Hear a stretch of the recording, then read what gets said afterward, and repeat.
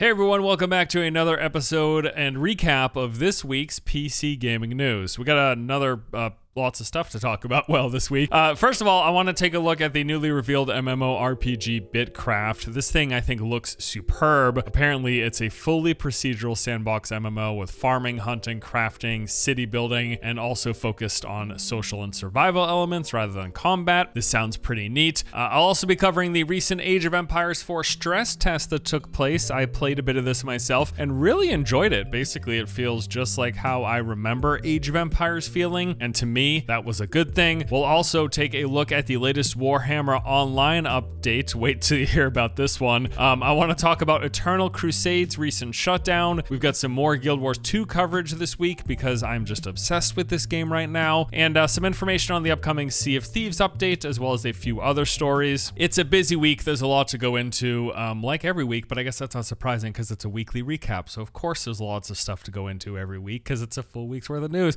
Why am I talking about this? Anyways, before we get into the stories, let's quickly get a word from today's sponsor. Today's video is sponsored by EVE Online. You guys probably know about this game. It's the community-driven space MMO that has just a wide variety of different things you can do in space. You can participate in wars, the game's politics, there's piracy and trading. They've got large-scale PvP and PvE activities, a player-driven economy, and the fact that you can explore across 7,000 star systems, all with hundreds and thousands of other players.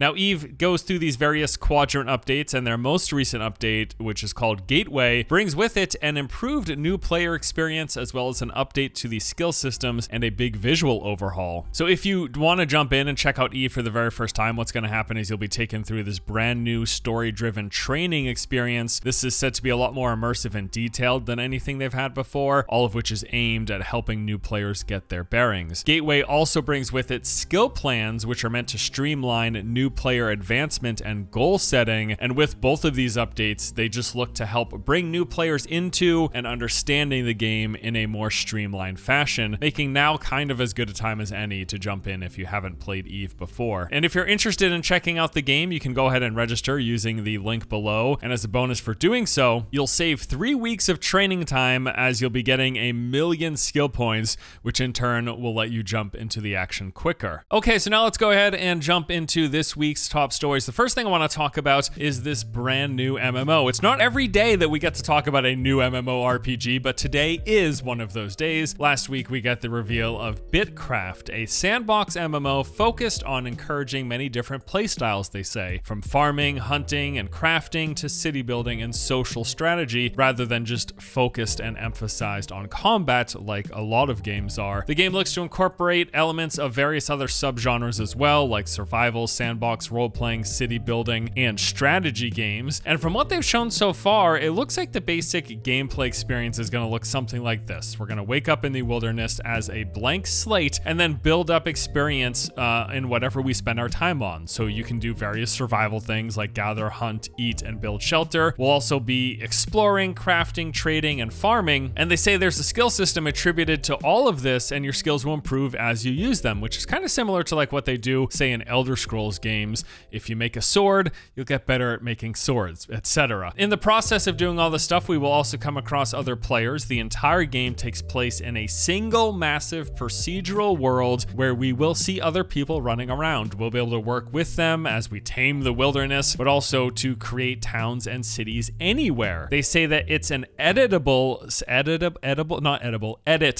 sandbox where we can interact with and permanently change it. Although I do hope there are some handrails here, because players, if given unlimited access, can be kind of cruel with this type of thing. They say the players are even going to be able to unite the cities that they build and make these empires that span across continents and oceans, which is where they claim there's going to be a lot of deeply social and strategic elements to the game. Now, I want to quickly touch on the developer. So BitCraft is being made by Clockwork Labs. It's a studio that doesn't have any prior games to their name, but apparently they're made up of industry professionals professionals who have a deep experience in building large-scale distributed systems. Not exactly sure if that's going to translate into a good game, but I mean, to be fair, their first trailer does look pretty good, so I'll give them some credit. And according to their website, they are fully funded as of now, apparently by not only a few groups, but also some notable industry angel investors. I think BitCraft sounds really neat. I like the art style from the first trailer they released. I think the systems sound cool. I'm curious to see if there is going to be much combat. I know they said that the combat isn't the focus, but I still hope it's there, at least as like a side activity. As you're going about doing survival things and exploring in MMOs, having the threat of encountering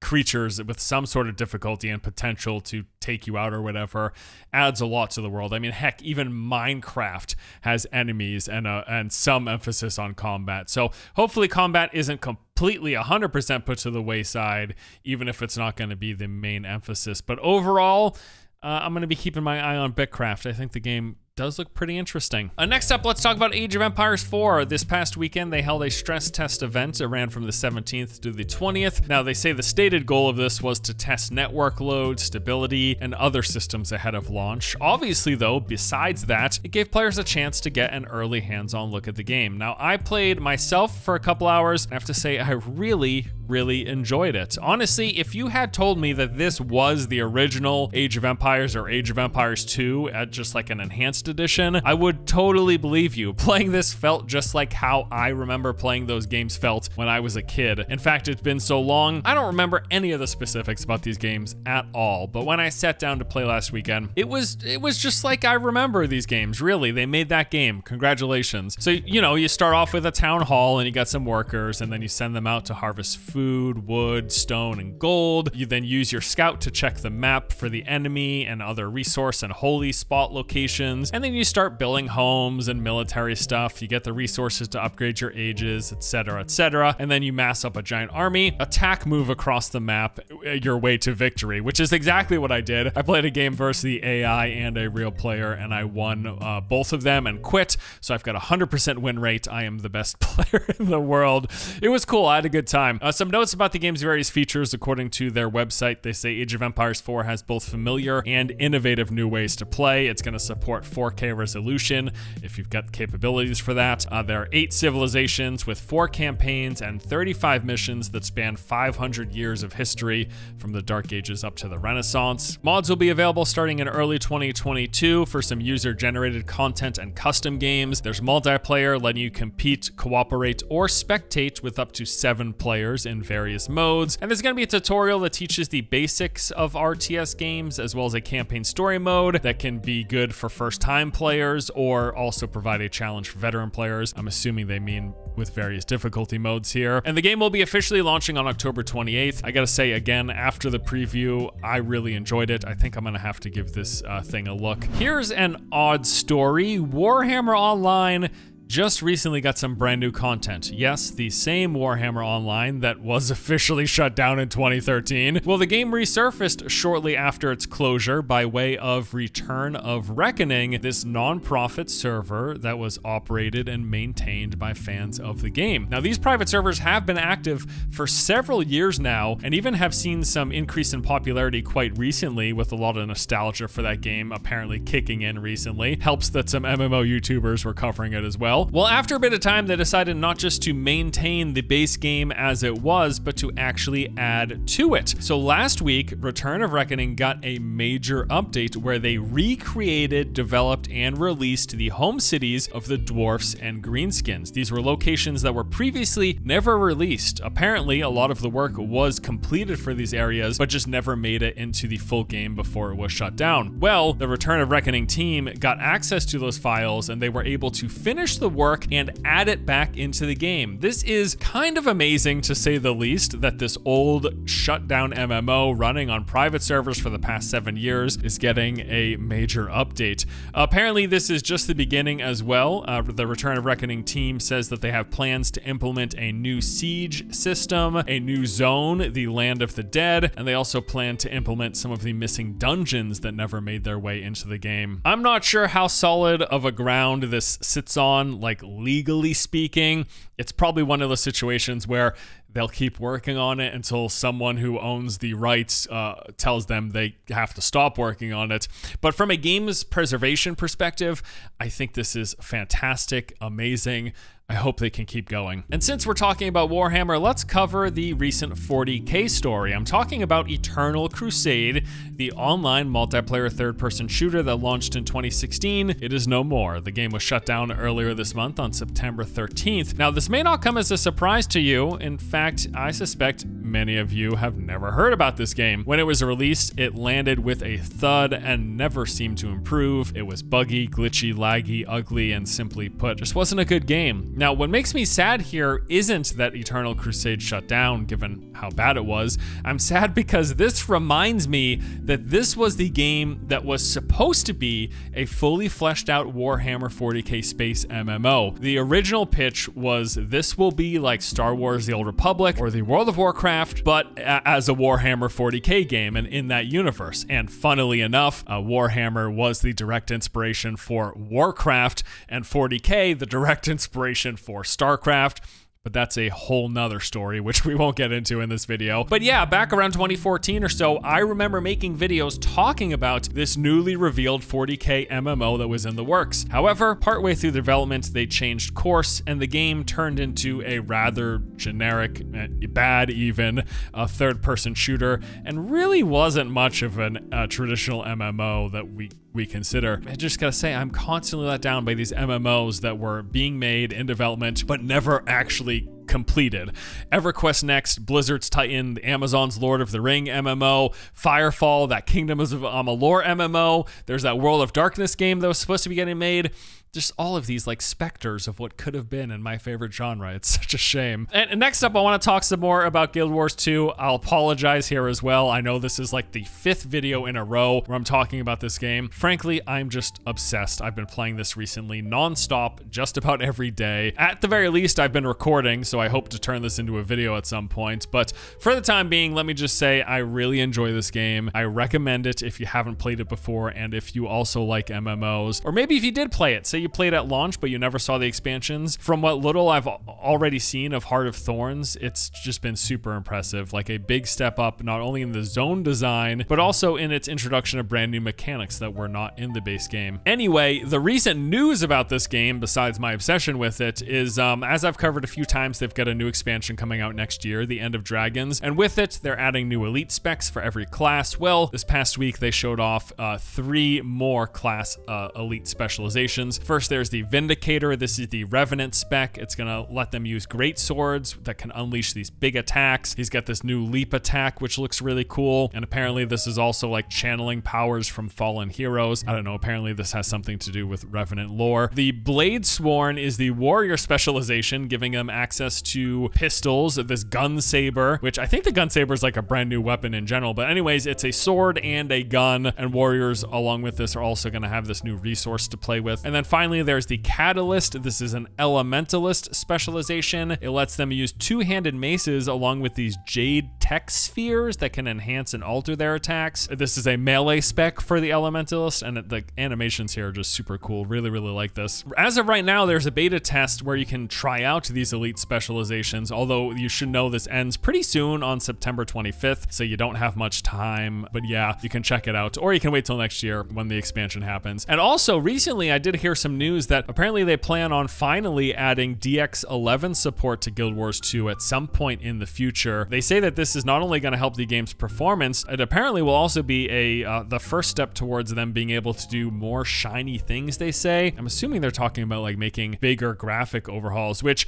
as much as I'm loving Guild Wars 2 right now, the early zones, especially the starter zones in this game, really show their age. It looks super dated. I love the game in general. I love the game's look in general, but the newer expansions just look phenomenally better than what the base game does. I would love to if the whole game got just like a base visual overhaul. But anyways, I digress. Guild Wars 2 is really awesome. You should play it. Moving on, let's talk about Sea of Thieves. They've got some new content on the way. The upcoming Season 4 update will be adding new underwater location of the Sunken Kingdom. They're going to be these new siren shrines that sound like enemy players, apparently. That's kind of cool. Coral treasures, these merfolk statues where you can store treasure underwater. There'll be these new message in a bottles that will send you to find rare treasures. There are going to be some new ship parts and weapons to unlock, as well as new emissary rewards. Sea of Thieves is a really cool game. I really liked it when I played it at launch. I was one of my few friends who stuck with it for multiple weeks. I just thought the world looked great. It was fun to play in, and the ship sailing and dealing with other player ships and trying to board them and getting boarded. The whole experience was really fun. I do still dream of like Sea of Thieves, the RPG though, a game with loot and classes with abilities and spells. I know that's not what Sea of Thieves is trying to be or ever what it was trying to be, but I think it would be really cool, a game like that. Maybe their next game that they're working on, Everwild, will be that very thing. I don't know, we'll see. But yeah, anyways.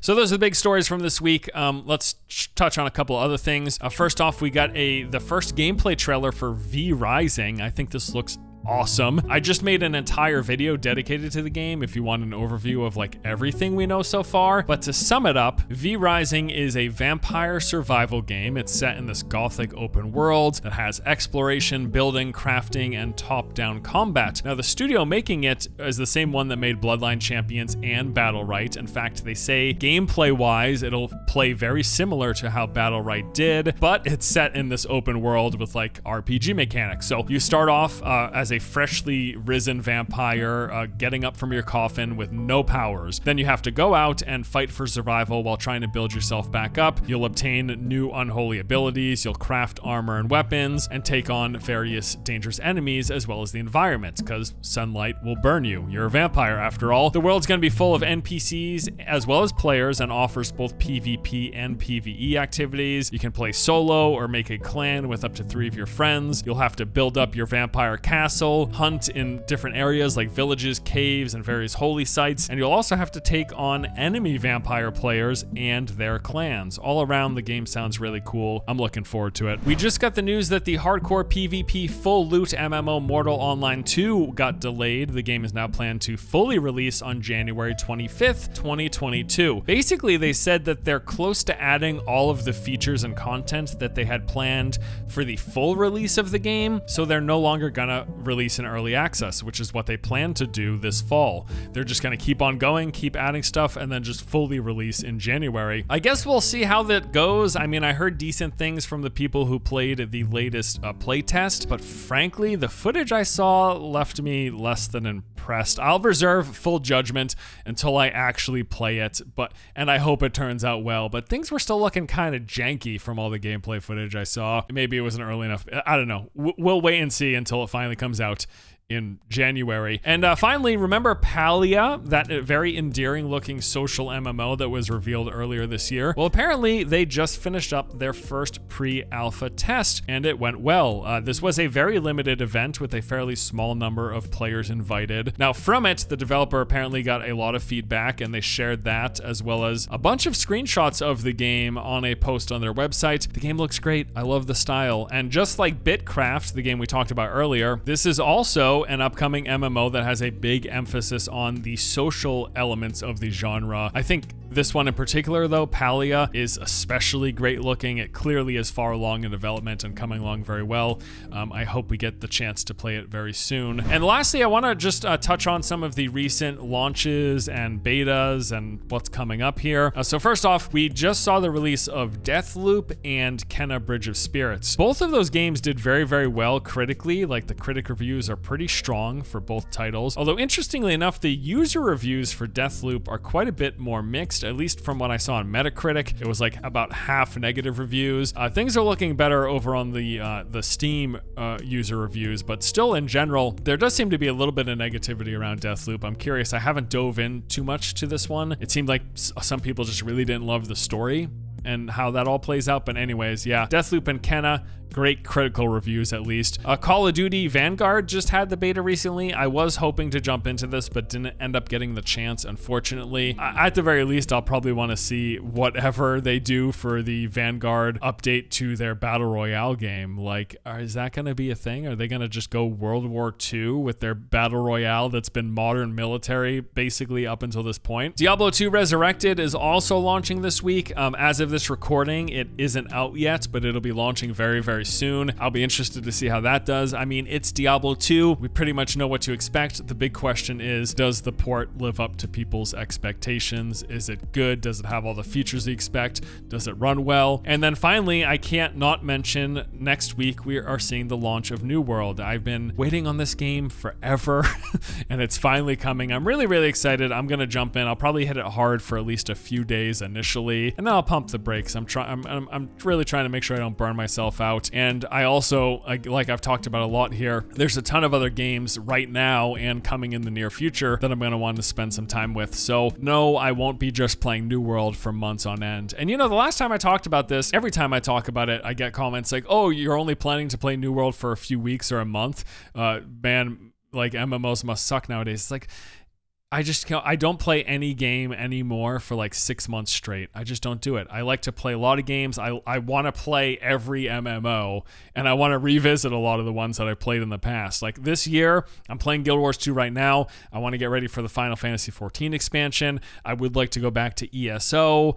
There's just a lot of stuff, you know, and all those things require a lot of time. I'd love to check out Destiny 2 again. There's just a lot of games. The point being, I'm not going to spend more than a few weeks with any video game ever again. I still love MMOs. That doesn't change the fact I'm just not going to only play one MMO perpetually anymore. I know that might be like sacrilege for the genre and how it's supposed to be played. Whatever, I'll play games how I want, okay? And with that, we're going to wrap up today's episode. As always, thank you guys so much for watching. I appreciate your support. Hope you continue to enjoy the content. Thank you so much, and I'll see you in the next one, all right? Take it easy.